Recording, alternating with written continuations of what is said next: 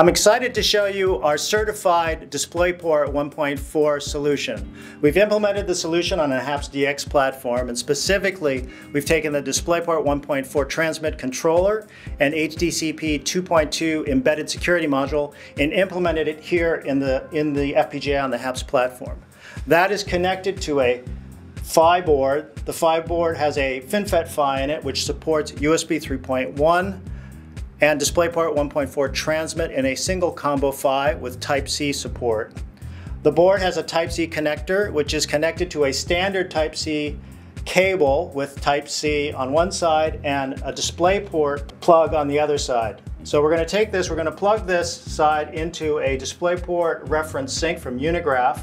So this is the sync or receiver and ours is the transmit or source. We're going to plug it in here. And we're going to bring up the link. So here we see that the link has been trained and we have two active links, lane 0 and lane 1. We're running two active lanes. I'm going to switch over to the source testing and I'm going to start running these tests. These are the link tests. And you'll see here that as we run through the link test, you'll see that you're getting these passes. As we're passing, we're running through these link tests. So for example, we're running a 2-lane count link at different link speeds, or the link test for a request of higher differential voltage swing during a clock recovery sequence. These tests specifically show that our solution passes compliance tests and truly earned the certification for our solution. So now we're going to demonstrate HBR3 rates. Specifically, we're going to show 2 lanes of HBR3 running at 8.1 gigabits per second. We're going to take this DisplayPort connector and plug it into this analyzer.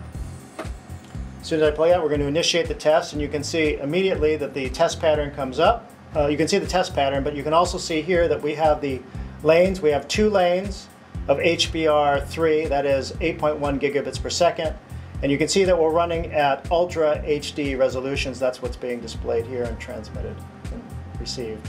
So this shows how Synopsys' DisplayPort 1.4 transmit solution passes link training testing and delivers HBR3 rates. Thanks for watching.